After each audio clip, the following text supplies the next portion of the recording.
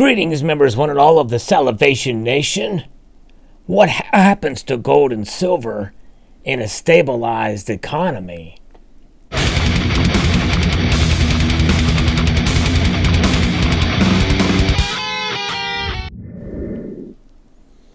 That's the question we're going to explore. Gold and silver.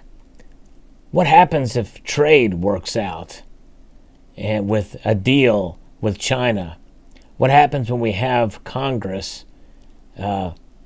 sign off on these trade deals that are being negotiated right now? What happens if everything just works out? What happens to gold and silver if jobs continually are created? If the Federal Reserve can raise interest rates and not have an effect on the economy? What happens to gold and silver? You know, these are questions that most of us in our mind can answer, and we think, well, the precious metals will probably stay low in price. But will they? Have we reached a point, for one reason or another, to which we will explore? Will they stay low, or will they go up, or will they, quote, stabilize as well? We'll see. We'll see what kind of different scenarios can come into play in a stable economy. You know, it's been over 10 years since the last recession. And if you look at a chart of the past recessions, we have one on average about every 9 years. So we're really overdue for a recession. But what happens if one doesn't occur? Or at least a serious one that doesn't last very long, and then the economy stabilizes? What happens to gold and silver? You know, trade deals are something that has really been making the markets go wild as of late. There's talks of this setback, or the details and the negotiating tactics, or how it's hurting this or that. Tariffs are essentially taxes, and some say that the what's going on even already has just wiped away all of the tax cut incentives.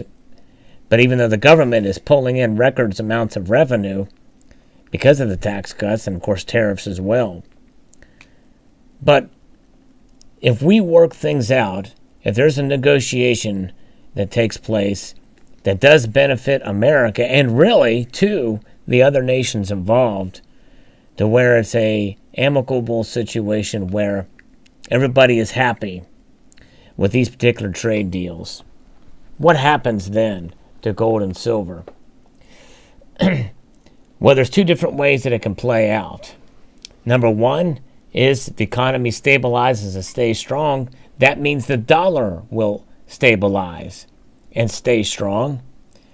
But what kind of strength are we talking about with the dollar? Where it is now in the 90s for the dollar index? Or will it go up and rise from there? And then that means that these safe haven assets and money, because we understand that gold and silver are money, will go down in price, which creates a great buying opportunity for us.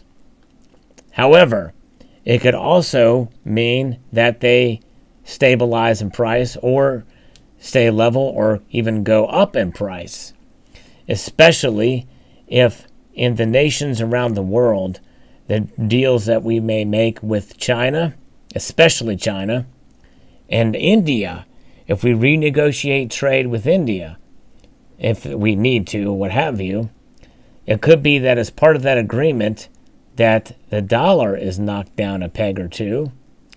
And there's been talk of a weaker dollar. And that if we have a slightly weaker dollar to make other currencies strong, it puts more value in their currencies, which would help them. And that may be part of the deal that's being talked about right now. And if that's the case, then we will see precious metals go up. And they'll go up in our dollars and down for the dollars, or for the currencies of the nations. We're already seeing a record amount of these nations grabbing more gold for the central banks, and some even silver. And they'll continue to do that, is my guess, when they can buy it at a bargain to protect themselves for the next crisis that may come along. Because these trade deals can always be renegotiated again. But also the economies of these nations also can't be controlled by us, the United States. But I would hope that any kind of trade deals that do occur will help their economies as well, or at least in different ways that they may not see. And I think a revaluing of the currency is one way that they can, as a negotiating tactic, to help those nations and their currencies, to help them remain strong against the dollar. And so we could see economic activity pick up. And if we do see economic activity pick up in these nations as a result of these deals, not only as for a cultural reason, why in India especially, why there may be a more demand for gold at a lower price, but the industrial uses of silver will come into play, and it will be an increased demand in silver. And an increased demand in silver could outpace the supply. That would cause silver prices to go up as a commodity. And so there are times, and there's a situation where we can have a strong and a stable economy, even around the world, and precious metal prices could increase. But the other aspect of it is they could also be flat or go down. I have a feeling that no matter what happens, the prices are pretty much at their lows now for both metals. I don't see them going much lower than they are now. But it's always a possibility. But regardless, there's different factors at play. There is a possibility that things may work out. And I know many of us in the community here, we are jaded by economic prospects. And our governments in many of our nations seem to always make the wrong decisions, for sure, no matter who's in charge. And I don't discount that. I am a realist, for sure. But I'm also an optimist. I think a lot of us really want things to work out, whether it be in trade, whether it be in economic activity. I've always thought no matter what the political views that I hold, it doesn't matter who's president. I just would love to see a good economy. I like to see things go well. I like to see people succeed in life. Not only as a nation, but also for my neighbors. For many of you out there too. You know, economic hardships, that would necessarily give us a bolstering or a way to boast with high precious metal prices to say, see, I told you so. Gold and silver are certainly a way to protect your wealth, and they're going up when the economic hardships occur. I'd rather not have that. I'd rather have the precious metal prices be low and everybody do well economically.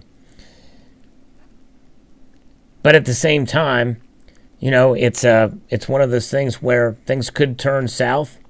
The economy could do bad. We could have a recession. We could have a minor recession. We could have an exact repeat of what happened in 2007, 2008.